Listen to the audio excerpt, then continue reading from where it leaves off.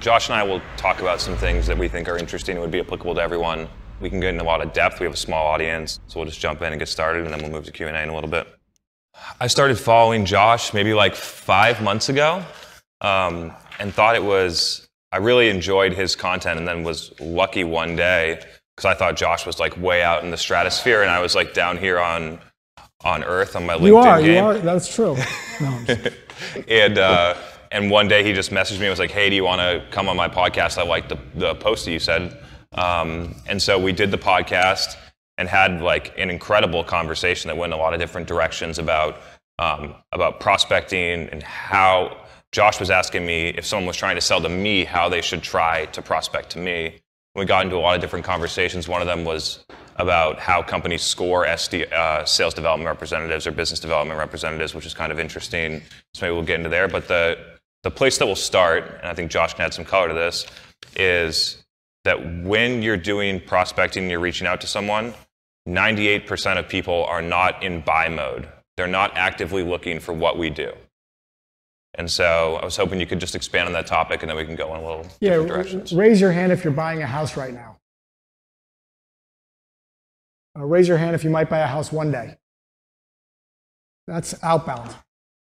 When you're going outbound, when you're knocking on doors, most of the time people aren't actively looking for what it is that you're selling. They're not in buy mode. There's two ways to get business. You either knock on a door, or you have people knock on your door. Two ways to get business. The latter way is much better, because people are knocking on your door saying, what do you have for me? It takes a little more time, but the people are ready to buy. When you're knocking on someone else's door, they may meet with you, but they're not ready to buy right now. Less than 2 or 3% are. So although we'll teach you some strategies on how to start those conversations, the hard part is, what do you do until they're ready to buy?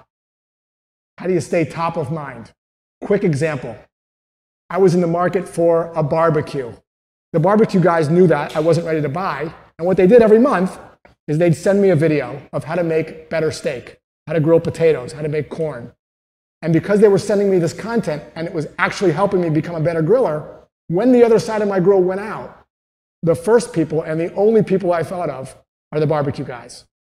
So that's the key pieces here is, do we want to talk about a strategy where we're knocking on doors, and if we are, what do we do when people aren't ready to buy? Or can we talk about a strategy of how do we get people to knock on our doors, which is kind of what Chris and I do for our businesses. People are now knocking on our doors versus us knocking on their doors. And so how should people lay out a framework of how you do it? Like, how do you get people to knock on doors? Knock on your door, sorry. Yeah, the first thing we have to do is we have to know who our boss is. And you might think it's the person you work for, but I think the boss is the actual person you're selling to, because they're actually paying your money. They're paying your salary. And most people don't know their boss because they've never done their boss's job. So the first order of business is, how do I get to understand the person I'm selling to at a very specific and detailed level? That's what I call crispy. I'll give you an example. I'm going to tell you the story of two companies that are trying to sell me a bike saddle. I happen to be a triathlete biker. And you tell me which of these messages resonates more with you if you had to pick one, A or B. So here's A. We sell amazing bike saddles. They are comfortable. They are made of the finest leather around, and they are super light, and they are used by these famous triathletes. That's message A. And here's message B, outbound message. Josh, I noticed that you do Ironman races and that you're doing Cozumel, but you didn't finish. If you're like a lot of the triathletes that are doing Ironman distance races, you're taking 6-hour bike rides on Saturday. And right at around hour 3, it starts to happen. You get numbness and chafing, have to pull over and get off your bike. Which of those two messages do you think is going to resonate more with a triathlete, A or B? B, because B is speaking specifically to that person's life and their world. And so you have to get inside their mind, and you have to know, how are they getting the job today done? 6-hour ride, hour 3, numbness, chafing, not will save you time and money. A lot of people gloss over getting to know their job of their boss. It's the biggest mistake people make. How do you get to know your boss? Couple ways.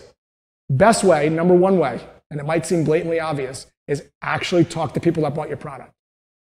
preferably within the last 30 to 45 days, using an approach called jobs to be done. It's a framework for understanding what causes people to buy. And you can't ask people because they won't tell you. Ask someone why they bought PX90, they'll say to lose weight. Do a jobs to be done interview on them, and they'll say stuff like this: well, I'm going to my reunion, I didn't want my thighs to rub together, and I wanted to hook up with that person in high school that I never quite got to be with. That's the crispy stuff that you need. So way number one, interview customers that recently bought using jobs to be done. Strategy number two, if you can't get that, listen to calls that you're having with people that are knocking on your door about what events and circumstances happened that caused them to want to talk to you, because nobody wants to talk to you in sales. I'd rather just live with the pixel out on my TV. But something happened that the struggle was big enough where I'm now picking up the phone and wanting to talk to you, and I want to know what those struggle moments were. You did what? You tried what? That didn't work. Then you did what? Then that didn't work. And those stories, you want to put the customer's words in a lingo library Google Doc. And they'll write your marketing messages for you. I got the third approach, which I've used sometimes given that you have the resources or the customers are nearby, called job shadowing, where you actually go and shadow your customer for a day. And it's best if you shadow some that don't use your product and others that do. And then you ask the ones when they decide to use something or do something, why'd you do it that way? Why did you decide to do that? I learned a lot of interesting things that I could then deploy in my marketing, especially when you're marketing or selling to someone that isn't like you.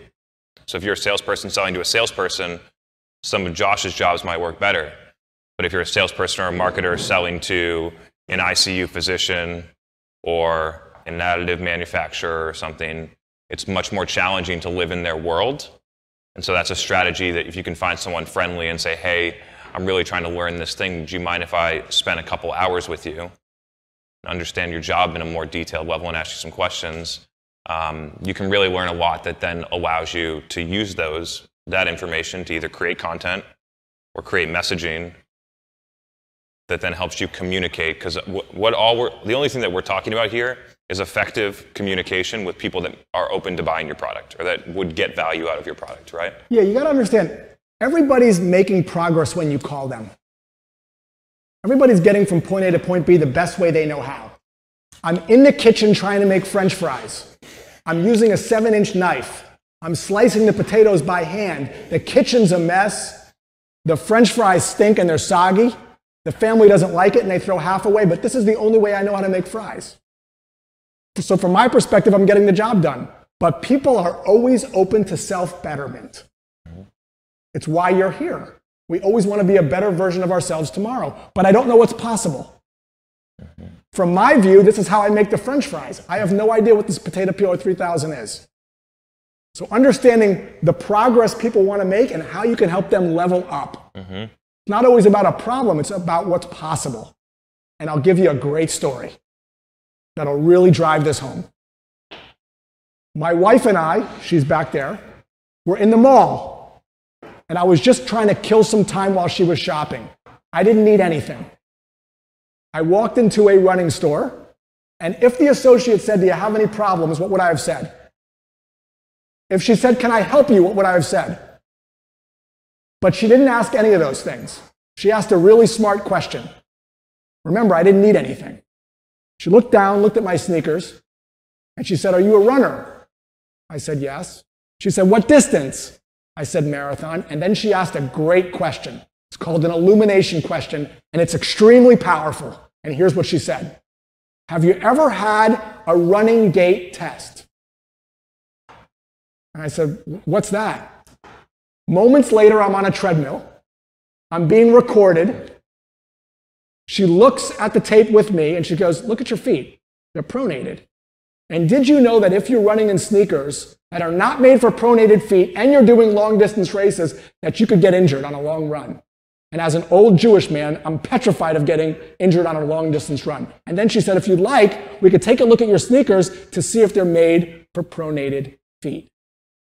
And she made a $220 sale. She did not ask me about a problem. What did she do? She found one. And the best prospectors and the best salespeople find problems. They don't ask about them. They shine a light on what's possible. Are you aware of gastrointestinal distress? That's typically caused by gels and electrolyte fluids. Oh my God, I eat gels and electrolyte fluids. What is that? The news does this well, right? There's something wrong with your peas, news at 11. Oh my God, what's wrong with my peas? So shine a light, illumination questions are super powerful. What does your prospect not know that can hurt them? Literally, in my case. Because people want to be better, but you have to know what better is. And you have to ask these questions that allow them to come to the conclusion themselves. I don't know if you have any thoughts on that. So let's talk through what different ways you could get into that conversation, right? You can be in the mall and talk to someone face to face. There's an option. You could call or email someone directly. Someone else that likes your product could tell them about it, and then they would know about it.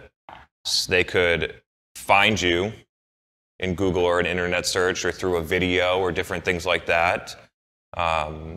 What other options are there? Yeah, so there's a lot of different ways for someone to actually become engaged. Yeah, let's talk about the hardest way. Let's talk about cold outreach. Cold call, cold email, because that's my specialty. Like cold outreach. I don't have time to make video. I mean, it's great. We're going to talk about people getting on, knocking your door, but in the beginning, cold outreach. So let's set something up. Let's set up someone that has an expensive triathlon bike, like it's a $20,000 bike. And they have a bike rack that they put the bike on, and they bring it to A1A, and they go biking. And then when they're done, they put the bike on the bike rack, and they go into 7-Eleven, and they buy a Gatorade, and they drink it and hang out with their friends. And I sell bike racks. How am I going to sell a bike rack to a triathlete that has a bike rack? I got to find out what that person doesn't know about that bike rack that could hurt them, or I have to show them what's possible. So with the case of the bike rack, what I realized is that that bike rack isn't as safe as they think it is and secure. So in my email, this was my first sentence. Hey Josh, notice that you bike on A1A all the time. Are you aware that most triathlon rear-mounted bike locks can be picked in 10 seconds with a paper clip? Which is shorter than the amount of time it takes for you to go into 7-Eleven and get a Gatorade. Now, I got a $20,000 bike, and I didn't know that. So my ears are now perked up. He shined a light on a problem I didn't know I had, and now I'm going to read the next sentence. One more example. Go into a bike store to get Gatorade. Walk out spending $300. Just happened 3 weeks ago. How'd the guy do it? Hey Josh, are you aware that the new Continental 7000s are more puncture resistant and faster? What? Where are they? I want them. Because people want self-betterment. It's why you're here. Don't ask me if I want new bike tires. What would I say? Most salespeople are asking people about their problems. And from an outbound perspective, I don't have any until you find some and scare me or show me what's possible. What do your prospects not know that can hurt them? So a prospect that doesn't have my product is spending time doing things manually where my software can help them do it. Super generic. Save time and money. What specifically are they doing, and why does it suck? And how much time? Because I want to just, before I get you here, because this is a big point. Everyone lives with problems all the time. You're living with a problem right now. You're not doing anything about it because the problem's small. I have a pixel out on my TV. But it's not a big enough problem. Problems have to be intense and frequent. If I'm doing something and I'm grilling once a year, it's not a big enough problem. So talk to me about this big, terrible, time-consuming thing. So several times a week, they're wasting time sifting through emails when they could have more ready access. Sifting through emails for what purpose? They're finding a request from one of their customers, one of the people that they serve. So what if it's so? What are they looking for? What are they not able to find it? They may have to search through chain or email conversations to find one email instead of having everything in one place. And okay, so you said like a project management. So to Chris's point, what I'd want to see is, and he's a great idea, I'd want to watch that. Because what I'd want to know is it really taking them that much time, or is it taking them 10 seconds? Because if it's taking them 10 seconds, I don't care, it's a pixel. If it's taking them 5 hours, I care. Problems have to be big and expensive. So that's outbound. That's outbound. I think we want to go deep. I think the value here would be content marketing on LinkedIn. You and I both do it well. There'll probably be questions that we can dive in deeper on that side, but I'll kind of like lay out my framework for how I think about it. So on LinkedIn, you basically need two things. You need to have content that speaks to the audience that you're trying to speak to. Ideally, if it's what they care about, not necessarily related to your product. And you need to have those people be able to see it. There's a lot of people that have good content that doesn't get seen. We talked about that at dinner. Whether it's a brand or whether it's a person that's trying to sell something on LinkedIn or market it or something, they create great videos that 3 people see. So how do you get people to see them? The best strategy that I found is to make connections with people on LinkedIn that are active on the platform. So how do you find out if they're active on the platform? The best way that I found is to follow people that talk about things that are similar to what you would want to talk about. So people that already have an audience of who you're going after. And then you look at the people that liked their last 7 posts, and you go and connect with the people that have the relevant headlines and titles inside of that. The reason it's better than going through Sales Navigator and doing that is because you know they use the platform every day. They liked his last 7 posts. As opposed to if you find them on Sales Navigator, they might have not logged in for 6 years, and then you have a connection that's never going to see your stuff. So find the people that are on the platform that would want to see your information. And then how do you produce content consistently that resonates with that audience? And we can definitely go into details and questions about how to do that, because I know that I'm not going into enough depth right here. The way that I think about content on that perspective is you need a mix of depth and width. So width being how do you get a lot of people to see it? Depth being how do you go really deep into your own subject matter? A lot of people get a lot of views and talk about a lot of general things. They have no depth. That's why it doesn't work. You have to show that you're an expert in what you're doing. You have to go deep. Another way to go deep is to really have good conversations in comments. Is one really strong way that I found to start to connect with people at a level. And the last thing is your mindset. And so I've used LinkedIn every day for several hours a day for the past 8 or 10 months. Which is why you have that pale sort of skin? No, you're good. I just got in the sun today. I'm in Miami. And have never once thought in a message, comment, post, or anything about trying to sell something. And I can say that with complete confidence.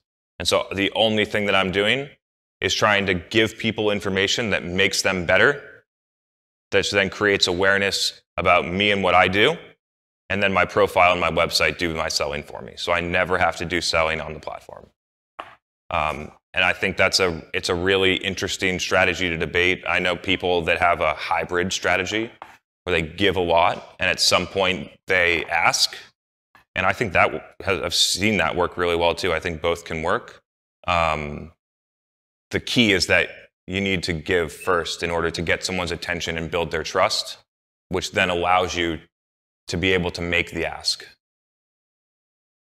So you are a teacher, and people are your students. So let me ask you a question. Let's say you move to a new town and you get sick, like not just a cough, but you're really sick, and you don't know any doctors in the town at all, none. And you open up your computer and you start to search for doctors, and there's only 2 in the town. One of them is Dr. Bob, and the other one is Dr. Oz. And they both cost the same amount of money. Which one are you going to go to? Oz. Yeah, he's doing what? He's teaching. He's teaching you things that you care about at your house, and he's doing it, more importantly, in an entertaining way. So you have to learn how to teach, and you probably didn't go to school to teach. Not enough to communicate information. People communicate information all the time, boring. You got to entertain. So the series that I created with my wife called I Teach My Wife Sales, I could have communicated that content in a number of ways. But I have my wife, I bring her on screen, we raise a question that happened to her during the day with her mom, who's getting miserable at an old age facility, and I say, what does this have to do with sales? And I put her on the spot, and she fumbles, and we kind of get through it, and it's funny, and it's entertaining. Because if you can't entertain people and you're not different, you are a white circle in a sea of white circles. You're another vanilla scoop with a PowerPoint presentation. You have to be a mint scoop in the sea of white scoops. And step one in the process, where I think we're both aligned, is you have to know what other people want to get better at. What makes people happier? So for me, it's sales stuff. How to cold call, how to cold email. What happens when someone says, send me some information? What happens when someone says, I'm already working with a vendor? What do I say? People just want to be told, what do I do? What do I say? What do your prospects want to know? What are your prospects frequently asked questions? What are some topics that your prospects care about? Reliability and turning around our projects in a timely manner. What's a question they typically will ask that they might turn into Google? Like, so for me, how do I get cold emails response rates higher? How do I, what might they type in? How do I do this? What's this? How do I know how to do this? What might they want to know? How can they get more work out the door with their current resources without hiring, or what can they use for temporary support? You have an opinion about that? Sorry? You have an opinion about that? How to do that? You have a perspective on it? Yeah, they can use my company. No? That's where we're getting into craziness, right? Because that's, so what can you teach them that they don't know? My approach is to try and teach them about the different areas of inefficiency within their business, not just with the things that my company could specifically help them with, but other areas too that my company hasn't done. So 2 quick strategies. Chris will talk about one and I'll talk about one. I don't want to start to create my own content from scratch, which is hard. First strategy, what are the questions your prospects are already asking? Go to Quora, go online. What are they already asking? And just answer those questions. A question I typically get is this, and here's my take. But make sure you have a take. Make sure you're punching someone in the mouth, and make sure it's a perspective. That is not saying, in order to lose weight, stop eating. Not exciting. Have a perspective on it. So what are the questions your prospects are asking, or they should be asking? What's your take on it? And if you don't have a take, read about a bunch of takes and form your own take, and then communicate it in a way that's interesting. Put on a freaking yellow hat. I don't care. Something that shows your personality. No offense, and I'll be a little hard, and I know this is a group setting, and I want you to succeed, but when you teach me something, don't sound like the teacher from the Ferris Bueller movie. Not enough that you know your domain. It's not enough. I went and did a guest lecture out of college. These professors knew their domain, but I fell asleep in class because they didn't know how to entertain. There's a book called The Art of Explanation. Read it. Be a thespian. Show your personality. You all have them. People don't lose their personalities when they come to work. They want to laugh. They're still watching Netflix, even though they're lawyers, right? Yes, you have a vouch one. How do you sort of get to that comfort level, or how do you convey at least, or that comfort level immediately in an effective way? Phenomenal question. And here's the answer. Be yourself.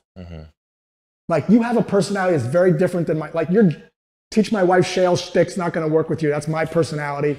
I make self-deprecating humor about myself being Jewish and old and have a receding hairline. I bring my wife into it. She talks about erections. She just did last week. Like, she's all over the place talking about stuff.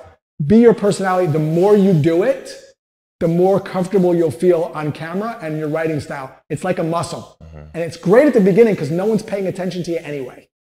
Just start writing and coming into your own. It's like everything you're good at now, you sucked at in the beginning. Embrace it and just do it, and you'll come into your voice. But be you, your authentic you, whatever that is. That'll come through. 2 strategies that could work for you. The first one that I think is awesome is that people will ask me questions or send me a message on LinkedIn and say, hey, I'm struggling with running Facebook ads. You've been talking about them. Could you help me with them? And I'll take a 15-minute call for free. I'll take a camera. They'll ask me the question and I'll film my answer, and there's the content. And you do that 5 times a day. You were asking about consistency. That's one way to do it. Almost the exact reverse is to contact people that are like people that you're trying to sell to and ask them questions. And record, either whether you record it or not, you get the information, and then you create a perspective, and then you can communicate. You can form your perspective based on their input and then communicate it into the world. Both of those ways work. Such a great point too, because it's like the approach when you're like, all right, I have to come up with a social media post or an email blast, whatever it is, and so you're sitting there and then you're trying to actively think of it, as opposed to what you're saying, which is like, all right, just set it up, and then go from there. And that's going to be the best content you produce anyway, because you're not trying. It perpetuates. So I'll post something, and then I'll have, at the beginning it was 3 comments, now it's 100 comments or more. And I'll have conversations inside the comments, and then I'll say one sentence that was smart in the comment, and then that one sentence becomes a post, and it just continues on. And that's how you get to a level of consistency. So congratulations, you have your own show. Right? So when I first started my business, the first thing that I did was I created a TV show on LinkedIn, just like day one. And I reached out to a VP of sales that worked for a company called Outreach that sells to a ton of salespeople. And my message to him on LinkedIn was, hey, my name is Josh. I have a show on LinkedIn where I interview sales leaders about how they're growing high-performance sales teams. Would love to interview you and get your take on a couple topics. He's like, would love to be on your show. Did he Google my show? Does he know anything about my show? He was guest number 1, Mark Koziglo over at Outreach. And I interviewed him, and I posted it to LinkedIn. And Mark Koziglo has a big reach. And I tagged him, and people saw that. And they're like, who is this guy, Josh Braun? And I just kept interviewing people. You don't need a podcast. Just turn on your webcam on Zoom, reach out to your ideal customers, create a show, and get their take on things. People love to talk about their take on things. It's an ego boost. And I've had massive success with that. That's why my podcast, a lot of times I'll reach out to prospects and invite them on as a guest. And they share content, we get to know each other, and they become a customer. You don't need a podcast, just do that on LinkedIn. That's a great suggestion, day one. Day one. Yeah. That's how I started too, with the Zoom show. With the Zoom show, yeah. Congratulations, you have your own Zoom show. Congratulations. Now you have to know how to interview people, because you can't suck. So how do you learn how to interview people? Does anyone know? It's really tricky. I'll spell it out for you guys, okay? G-O, write this down, G-O-O-G-L-E. And then be curious, right? Yeah. Just be curious. Learn how to, why, how? Learn how to interview people. Listen to people that are interviewing people well. Because I've been on a lot of podcasts before, and it sucked because they were just checked out. It's like that person that you're talking to, and they're looking at their phone every once in a while. As opposed to, love him or hate him, Howard Stern to me is one of the best interviewers I've ever heard, because he's really in it, man. And he gets people saying stuff that they don't say anywhere else. Be like that.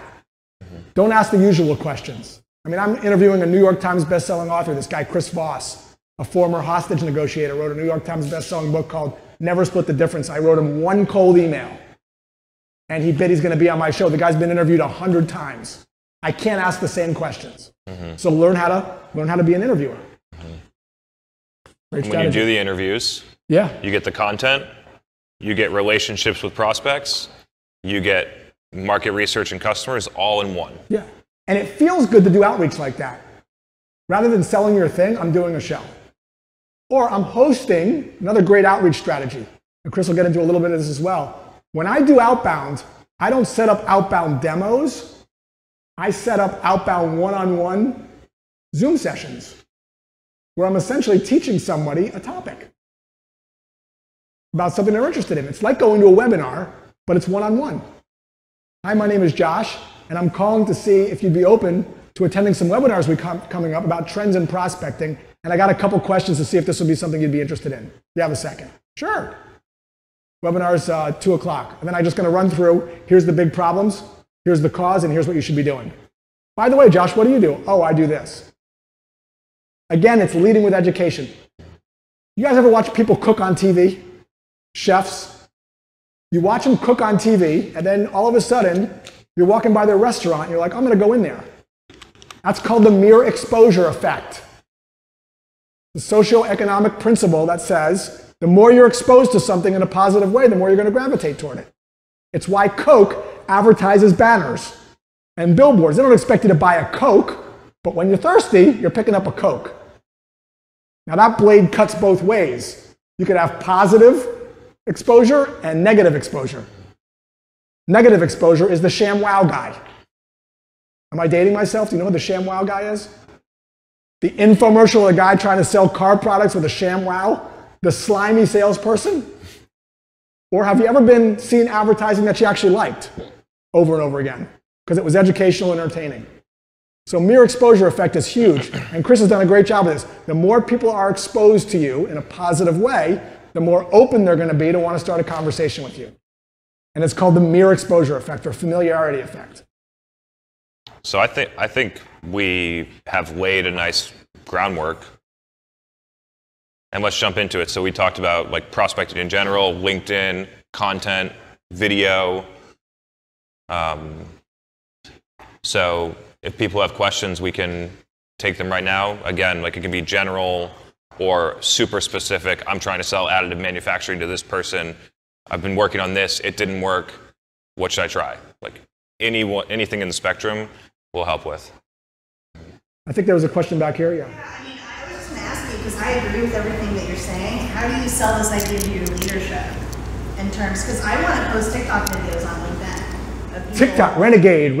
Yeah, but they're entertaining and they stand out, but I'm kind of told, well, no, that's not professional, but it just kind of blends in with the other, because I work in the healthcare industry, it just kind of blends in with all the boring stuff. So like, how do I sell this concept to a director, maybe a vice president, that's not convinced that that's the tactic that we So should you got your pen out?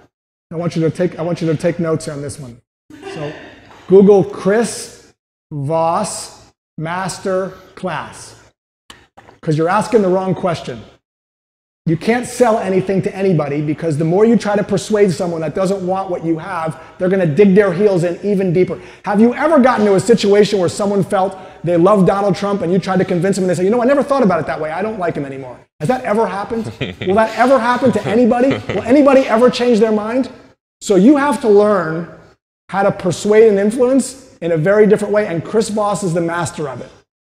So it starts, we won't get into it on this call, but it actually starts with empathy and understanding. So, you know, my wife and I get into arguments and discussions all the time, and Chris Voss has improved my marriage because I now know how to not push back and overcome. Normally, if you're at the dinner table and someone says to you, I'm for the wall, and if you're against it, you're going to push back, and what's going to happen? Tug of war, and they're never changing their mind. So the first thing I want you to do is, it's $90, I don't make any money off of it, but it is going to completely change how you approach that person to be able to get what you want, but without you having to sell them on anything. So and that's going to help you in all aspects of your life. Oh yeah, awesome. Just do it. Just do it. And then when it works, they'll go crazy. So that's what I don't ask for permission. I just do it. He's also unemployed, but no, I'm just kidding. CEO like works like 100 feet from me. Yes. So yeah, it's not always. The nice thing about the Chris Voss approach is that your CEO will actually end up thinking that it's actually his idea. I understand his perspective on a lot of things, because there's a lot of instances where things can blow up and it can hurt you, especially if you're in a limited market share, limited kind of product business. But the problem has become kind of like when great is the enemy of good. You know, you can't make a decision, and that's what I'm trying to overcome. So quick crash course. Quick crash course. You can't tell people anything until they feel understood, deeply understood. So one way to make people feel understood is to do what's called mirroring. Meaning that when someone says something to you, you repeat the last 2 or 3 words they said with an uptone. This might sound completely moronic and stupid. I am telling you right now that when you do that, people will keep talking. And when people keep talking and you're listening to them, they start to feel a little more understood. So Chris, I'm just cueing you now. You would say, feel understood? Feel understood? And I'm going to keep talking. Notice that uptone. Do that in your personal life. Do that with your boss. That's step number 1. Step number 2 is to realize, uh-oh, I'm about to fight. I'm about to try to voice my opinion. Stop yourself.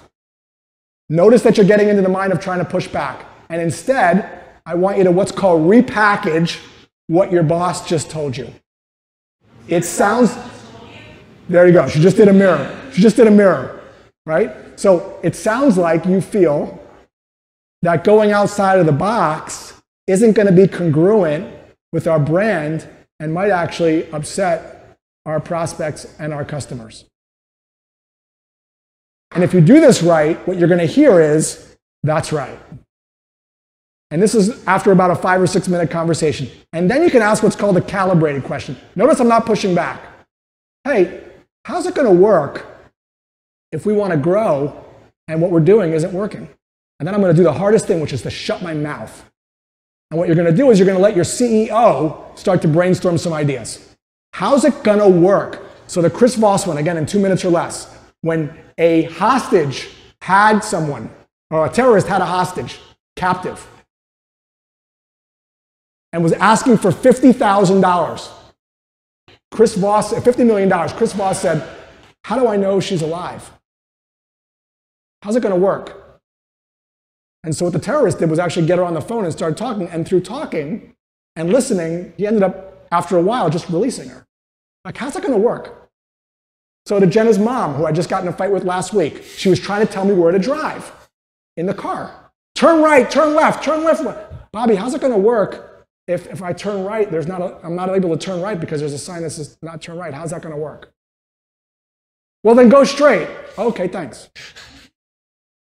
As opposed to stop telling me how to drive, which is going to escalate things. So the Chris Voss stuff is a game changer in everything that you do. It's going to level up everything you do. And just by your question, how do I get my boss to? How do I sell mine? It's just the wrong frame of mind. And so you're learning this approach, calibrate, and the advantage of the masterclass is you actually hear his voice. Because it's not just what you say. It's actually, when you listen to Chris's Voss, he calls it a late night DJ voice. Slow. Hey, Bobby, how's that going to work if we are not permitted to make right-hand turns? Oh, then go straight. That's an awesome idea. I'll go straight. I know that's a complete left turn. So I was just going to ask, who are you selling to? We're actually selling to hospitals, boards, hospital boards, their safe patient handling and mobility programs. So it's not just one person that we're selling to. It's generally a board, CEOs, CFOs, CNOs, workman's comp, quality, risk. Mm-hmm. So in that line of business, it's not that hard to get attention, even though we're trying to kind of spread. In some states, it's driven by legislation, mm-hmm. and we're now trying to spread, our business on the East Coast, where it's not driven as much by legislation, but by things like OSHA fines or patient falls or like pressure ulcers, things like that. Mm-hmm. Trying to go after that and kind of showing them where their problem is. Because right now they think, well, we can just handle the mobility programs ourselves. But it's kind of trying to have that conversation of what they're not seeing. Like, nurses don't know where the lift equipment is, right? Mm-hmm. The different scenarios. They may call a lift team and it takes 20 minutes for someone to get over there. In the meantime, their bariatric patient lost patience and got up and fell. Things like that. These are things that people that are, executives that paid millions of dollars for all this equipment that they think are going to drive their metrics, but they don't really know what's really going on and what the problems are and how they can benefit from a service like ours. So it's we've been trying to tackle it from both ends, kind of how to get their attention, how to nurture, and then the long process of decision making that you have when you have to work with a board as opposed to one decision maker. Here's something to think about. So I've worked in healthcare marketing before, and medical device was a big one. And the whole company thought we were selling to the medical director of a certain department. And what happens when you have that person? They're too far away from the actual work to know what the pain point is, and so they're not open to listening to you. People think that the decision maker is always the highest ranking person. The lower people tell the person what decision to make. And so I started marketing online, specifically using Facebook ads, so that's kind of relevant for you, to respiratory therapists and nurses and people that worked in ambulances and people like that. And magically, we started having more medical directors come to our website and ask if their sales rep would come and do a demo, because we gave information to the people that actually felt the pain points. So that's something that I would consider trying. And if you're going for that level of people, I think Facebook and Instagram is going to be the way to do it. Thanks for that, because I had that idea, so I appreciate it. And definitely use ads. That's a phenomenal point. And I see this in sales all the time. And here's the story. I sell copy machines. I noticed that the copy machine is jammed up.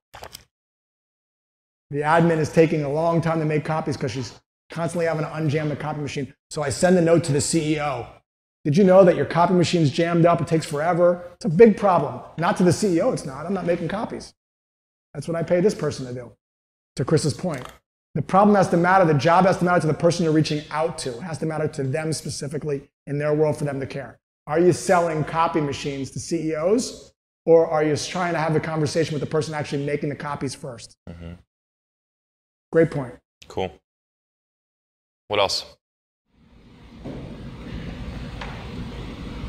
So I see what you're saying about tailoring the message differently, but I think maybe an issue that would come up there is that the person making copy might not be the decision maker. I don't know if we covered that last step out, but so how do you sort of parlay that up the chain?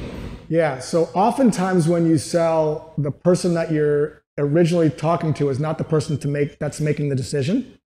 They are a champion of the sale, and there are ways to be able to work with that champion to be able to build a business case to actually help that person sell it up the chain, especially with enterprise sales. And that's a skill in and of itself. I mean, we'd have to get through to CFOs, and we would actually create a CFO packet that enabled our champion to be able to sell it, because they've never had to sell to a CFO before, but we had. So we developed these little packets and presentations. And when we would make them, we'd actually create videos. We'd walk people through it and mention the person's name and actually walk them through how to present it to the CFO, how to build a business case for it.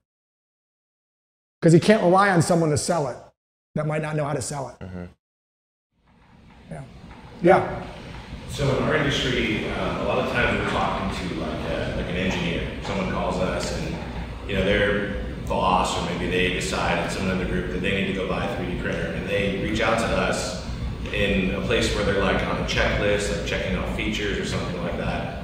And the value added in manufacturing is solving like a bigger business problem, right? Where you can, you're somehow saving the company money or speeding up a process that. When we kind of bring up these like bigger picture ideas that allow us to sell higher end equipment, these guys are like, yeah, but I got this printer that I see online on Amazon for $300, and we're selling a $60,000 printer, right? And so there's a reason they're talking to us, but it's like they haven't quite connected the dots, and we're having trouble like getting that guy to think at that other level and then communicate that to the people who really care about that. So I think you're creating a mistake. I think you're making a mistake. So let me explain it to you, because I know why it's happening. Because you have commission breath. You want to sell a $60,000 printer. So let me tell you about my grandma. And we'll see how this relates. So my grandma had a toaster. And it sucked. Terrible toaster printer. Only one side worked. It made light toast, and it took forever. Now, I'm a sales guy. I'm going to go in and sell my grandma a new toaster. I bring these new toasters. Grandma, look at this toaster.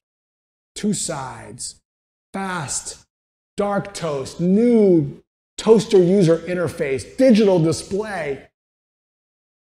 Get that toaster out of my effing apartment, she would say. I could never sell the toaster to my grandma. It was far better than her toaster. Tell me why she didn't want it. It's better. It's $60,000. It's a better, more. It does all these things. Why didn't she want it? She didn't want to change? She didn't need it. No. She liked light toast. She wasn't in a rush, and she was only making toast for one. So just because your $60,000 printer can make 2 slices of toast, dark, with a new TUI, doesn't necessarily mean that the person you're selling it to wants 2 slices of toast dark and fast. So we got to find people that care about that stuff. And it's not my grandma. And that's a big mistake people make through no fault of your own, because I'm selling toasters. Of course everyone's going to want it. It's better. It's got 2 slices. It's faster. Not to my grandma, it wasn't. And she died with that toaster. I still have it. Another thing I would say, people are calling you, right? Is that what you said? Yeah, we have a lot of inbound. Our outbound is like, we need to be better at that, but it's almost non-existent. Okay. And how do they find you? We have people that find us on the web, or the vendors that we work with. We primarily sell equipment from like Switzerland and Germany. So people have like found them, gone to those partners, and then those partners are kind of passing this contact or opportunity lead to us. Okay. So it's often coming through the brand that you distribute, not through your own marketing. That's right. Usually, say like 70% is coming through the brand. Okay. So it was really like a sales question, right? Or do you have a marketing thing that you're trying to sell? It's a little bit of both. Because it seems like trying to upsell someone that's not ready. But typically when I see people that are coming inbound that don't really know what you want, it's because the messaging isn't right. They think that they're calling you and getting something that you don't offer because you haven't positioned the product online in the right way. Yeah, so guys, there's 2 ways to get business. You can do this, knock on someone's door. The advantage of that is I can pick the people's doors I want to knock on. Huge advantage. Or you can have people knock on your door. Disadvantage of that, anybody can knock on your door. Mm-hmm. So the problem he's having right now is everybody's knocking on our door, but they don't need 2 slices dark toast. What I would do, and maybe Chris has a different opinion, but I'm putting my outbound hat on for you especially, is like, where's the list of 30 people that need dark toast that might not know it? And I'm going to go after them and educate them on a big problem they don't know they're about to run into, or an opportunity they might not be aware of. And that was my whole life. That's how I made all my money, is outbound, finding outbound problems. Mm-hmm. Now the sales cycle is a little bit longer because they're not ready right now, but you do enough of those conversations and you have a good nurture track in place. When the grill goes out and when they see the light, they're going to think of you. But the advantage is they're qualified because I've picked them. Mm. So like when I sold Geico, Principal, Verizon, like I picked those companies. I went after those companies and I got those companies because I was laser focused on those companies. Versus ones that are coming to me now with inbound. I get a ton of inbound leads, but most of them are just not fit. I would also create, I think videos is the easiest, but if you're better at writing videos about the higher level business problems that you solve that the people don't know about. And then you can use that in outbound or use it for marketing. Yeah, and you can go back to the strategy we introduced, which is go and pick the 30 people and then go invite them on your podcast because you want to figure out more about their actual business. And then you can start wide, and if it's appropriate, start to hone in on more of what you do. And you'll get a lot of great information. You also learn a lot more about your customers, and you put that information out. Good. If I had to recommend one thing for you guys, everybody in the room, because I'm hearing the same theme, right? And you might want to write this down, jobs to be done. So jobs to be done is an approach that's not based on how you sell, but rather how people buy. And it turns out those 2 things are very different. And when you learn how people buy, it changes the game. Because you'll start to understand some of the things Chris and I are talking about, and you start to understand where is somebody on the what I call struggleometer. Because if they're in the green zone of the struggleometer and only 1 pixel's out, I know that in about 2 minutes because they haven't tried some stuff on their own yet with regards to sales prospecting. And they're not a buyer today. So I don't waste my time with them. They're in my nurture track. Whereas, we've tried 7 things. Nothing is working. We're about to lose our jobs. Literally. They're in the red zone of the struggleometer. So this idea of jobs to be done and understanding the journey from the buyer's perspective, not the seller's perspective, is going to change the game. Change the game. Any other questions, Scott? Yeah. Let's go over to here. Yeah, so this concept of a funnel, not a traditional sales funnel, but the marketing funnel from a perspective of somebody in the audience that you want to get to and getting them from knowing you, to trusting you, to buying you. How underrated or overrated do you guys think that concept is? And is there any stage, it sounds like you've talked a lot about adding value at the awareness stage, and then that will naturally make them flow. Is that what you think the low-hanging fruit is today, or how do you see that? I see this, it's a very basic. Your website and your profiles in whatever channels you're on must communicate what you do and your differentiation. That's what I consider bottom and middle of the funnel. Everything else is just everyone's in the top. As you just want to be in someone, you want to be helping people and building awareness. I consider actually the funnel to be relationship based. So I don't see them as they're in my prospecting funnel. I'm just building relationships with people, and naturally people that you build relationships with. So I've had a great relationship on LinkedIn for 8 months with this chief commercial officer.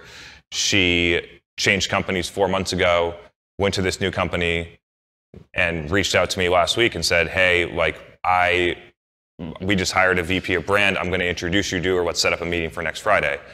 Like, she wasn't on my radar at all. I was building a relationship. Something happened with her that triggered her, and she thought of me. So all we want, and Josh will say this too, all we want to do is be top of mind with a awareness of what problems or what we do, what problems we solve or what we do, and then allow the person to realize when they need to solve that, they think of you. Did that answer your question? Yeah. I actually don't believe in the funnel. I think it's, I don't think it's necessary, and the content that you create through it, I don't think is needed. Look, we talked about this before, right? Chefs, they cook on TV. You watch a chef cook. You go into a store, you see their knife. Cool knife, because they've taught you stuff. So people talk about building relationships. I don't really know what that means. The only thing that I know it means that works really well is out-teach the competition. Like, be a great teacher, be entertaining, teach people your take on it, and when they talk to you, they're going to be like, that's the teacher. Like, I'm sorry, the guy that lives in Boca that's texting. What was your name again? Seth. This guy, taking notes. So this guy, I don't know, this is a great example tonight. So I walked in here early. Seth was the first one here. And he walked up to me, Josh, oh my God. I don't have any idea who this fucking crazy guy is coming up to me. Shaking my hand, how are you? Give me a hug. Talking about my wife. Your wife is here. How you doing, man? It's so great to... He knows me so well because he's been watching me for God knows how long. He trusts me. He'll look at my stuff, buy stuff, only because I've been teaching him for a while. I have no idea who he is until tonight. It's the same thing with... Yeah. There's a fan. So you have that too. And it's not... But the hard part is you have to know how to teach in a way that's entertaining, and you have to have a perspective. Like the I teach my wife sales shtick on LinkedIn is an attempt at entertaining people and teaching. And when I have a call, when people come in inbound, and I go, how'd you find out? Oh my God, I teach my wife sales. And I bring my wife into the Zoom cam. The sale is done. It's over. Jenna, oh my God, is that you? I love that episode you did. And you can just feel because it's emotion. And then I'll justify it with logic. But you're the one that's been teaching me all these years. I'm not even going to look at anyone else. I want you, because people don't just buy what you're selling, they buy how you're selling it. They're buying you. They're buying you. So I don't know about relationships. All I know is I'm teaching and entertaining. Learn how to teach and entertain, whatever that means for you, whatever you want to teach. But not lose weight, don't eat. Some new spin, some new take. Mm-hmm. And they'll come to you. They'll start coming. Yeah. I'm with you. Anybody else? Questions? Yeah. So you mentioned the nurture track earlier, and that actually is a big challenge of mine. I have no background in this. I'm also an attorney, so I started my company all of a sudden dumped into sales and marketing on my own. So it was so hard at the beginning where it's like, hey, just checking in, following up, going back, whatever. It's like it's so cringe, but it's improved. I've refined it obviously, but it's not where I want it to be. So I don't know if you could expand a little bit on what you thought is a good structure for that type of thing. So I'll give you a quick take on it. So you guys are attorneys? Okay, so attorneys are always asked the same kind of questions over and over again. People ask you guys the same kind of questions over and over again. What I want you to do is I want you to turn on your iPhone and I want you to answer 7 questions that you're typically asked. Create 2-minute videos. And use a tool like Outreach or Mailshake or GMass, which is going to drip out emails every month. And in each email, you're going to put one of those videos. And whenever someone's not ready to buy, you're going to say, hey, I have a series that I produce on the top questions that I'm typically asked around this topic. Is it okay if I could put you in that track? Sure. You drop them in there, and then automatically every month, they're going to get one of your videos on your take on answering a question that you already went to law school to answer. You already know the answer to it. And guess what you're going to do with those videos too? You're going to pop them on LinkedIn, and that's going to bring in leads.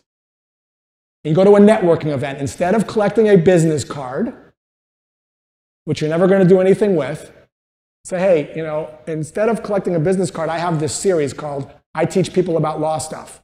Top questions about whatever. Would you guys like to be added to that? Everyone's going to say sure. Then you get their email address, you drop them in there, and then every month, because you've set up an automated track in Outreach or GMass, these are tools that send emails out by themselves at certain intervals. So once a month it sends this. You just drop people into that track, and on month 1 it's going to send video 1. Then it's going to wait 30 days. Then it's going to send video 2, and then video 3. Just film 5 of them. You'll have 5 months of nurture. Simple. Do it tonight. Don't wait for lighting. You don't need expensive cameras like what Chris has. You know, just your camera. If you want to get, what do they call it, a selfie webcam stick? The young kids know this. The thing like, if you want selfie stick, go get yourself a selfie stick. My wife made me get one because she didn't like how jittery the camera was. She wanted her to make it look better. So go get one of those and just start doing that. Simple. I call it a TOM sequence, a top of mind sequence. You don't have to, you know, you guys already have the like, let me ask you a question, just seriously right now. What is one question people ask you? Startups, what is a typical question someone in a startup asks you, typically? Should I use employees or independent contractors? Perfection. Let me ask you a question. Hey, let me ask you a question. Are you filming this?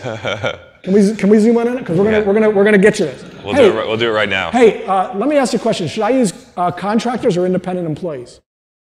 Depends. What does it depend on? Depends on what your business goals are, what the structure is.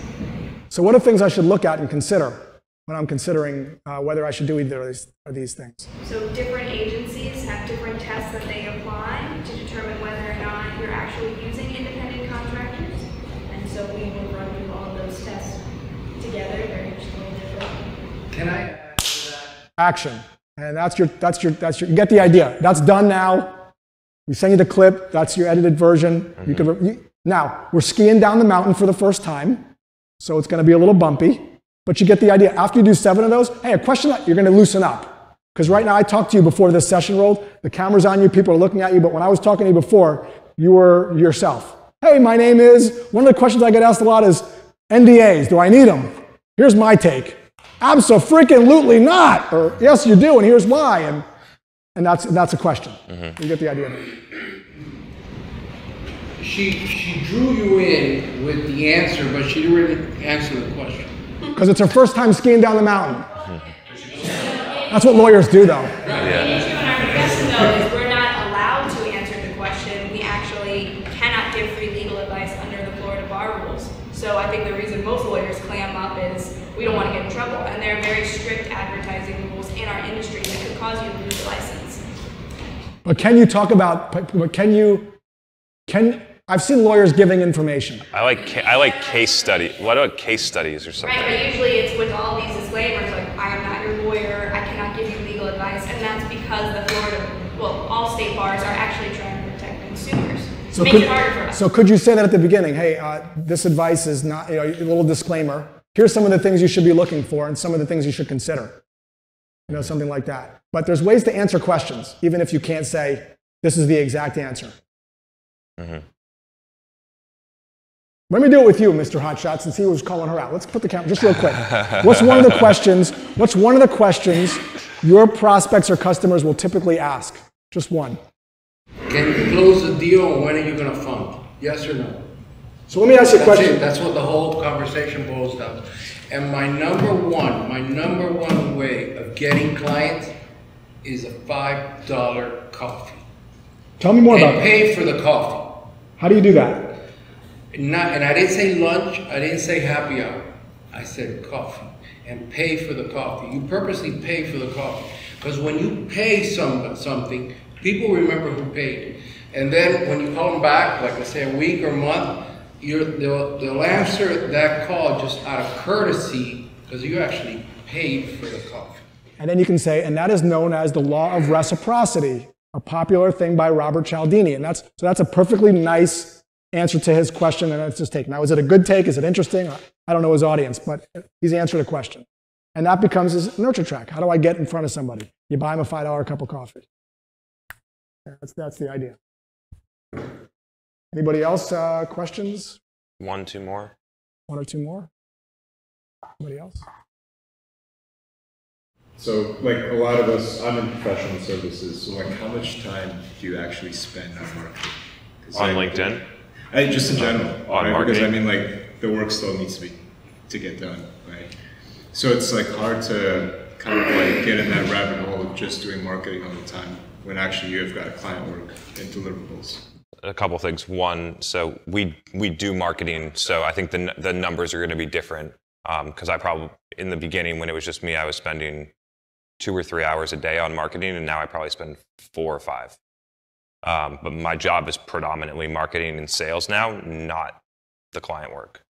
And so once I got to a level, and then you need to decide for yourself, are you better at the work? Or are you better at the marketing or the sales? Or like, what are you the best at? And then put the other people in place to do it. So like, I knew that out of the couple things that I was the best, and I also enjoyed it the most to actually do the marketing for my company. And I've built frameworks so that I have an awesome team that can do the work for our clients. And so I think you just need to be to look and figure out what you think you're the best at and what you like the best. And then what you like the best, try and do the most of it. Obviously, you're gonna have other things like I have to do, and payroll and other things. But yeah. And Chris and I may disagree with this potentially, but if when I was starting off my freelance business, I did not focus on inbound. Like what I did as a freelancer is I identified, here's my 20 clients that I think I could serve because I'm uniquely positioned.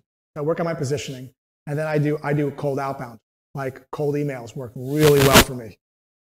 And they're relatively easy to do, but you have to be really crispy and specific that you're not so general. So there's an exercise you have to go through to really nail down who's the person that you're going to best serve, and niching is better. So athletes, not good. Triathlon people, a little bit better. Triathletes over 50 years old, better still. Triathletes over 50 that are doing 140.6 distance races, even better. Because I feel like you're talking to me. That's why there's no such thing as all sports magazine.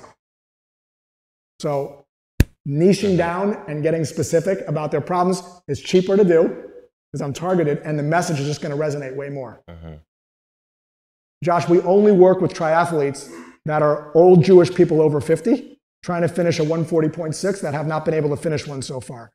Me versus we work with athletes. I think you had a question.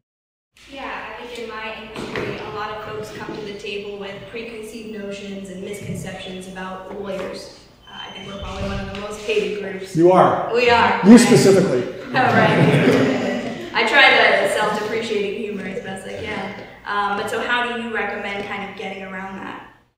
Again, I'm going to recommend the Chris Voss thing because it's not, objections are not things we want to get around. We could do a whole session on this, and I'm super passionate about it. Objections are things we want to understand. So someone said, whenever you're feeling the pushback, step one, oh my God, I'm feeling someone pushing. And my inclination is, I want to push back, stop yourself. Mirror. Repeat the last 3 words. Tell me more about that. It sounds like. Tell me more about that. Let them go. So how does it work if you want the opinion of someone about a legal issue, but you're not a lawyer? I don't know if that's the right calibrated question, but notice the intent. So someone says to me, I'm already using something. So a typical objection when I make a cold call, we're using something for that. Because guess what? Everyone's making fried rice today. Everyone's printing stuff. That's an objection I get every time I make a cold call. The most knowledge that people will say is, I got to convince them why to overcome it. But this is what I do. I say, already using something? and they say, yeah, we're using this, we're using that, we're using this. So it sounds like you have sales training all set and your reps are firing on all cylinders. I go, that's right. And then I say this, I'm not sure if this is a fit, but would you be open to seeing if there are other possibilities that might not be on your radar in terms of increasing the amount of meetings that they're booking, not for now, but at some point in the future, just so you can have it in your back pocket for a rainy day. That's something you'd be open to? Sure, I'll take a look at that. Because they've been heard, and I'm positioning it as what's possible. Things that, possibilities, opportunities that you might not know about in terms of what they want. Very different than explaining to them why they should hire a lawyer or why they should trust lawyers, because people are never changing their minds, ever.